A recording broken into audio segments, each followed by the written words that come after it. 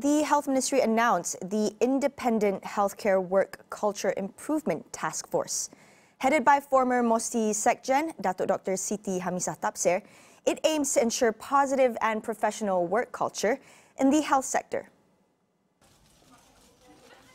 According to a press release today, the task force would run in-depth analysis on working culture and employment management for healthcare professionals. The study parameters, among others, include the total time and burden of work, sites for making complaints, training and development programs, and performance evaluation. Here is the list of the members of the task force.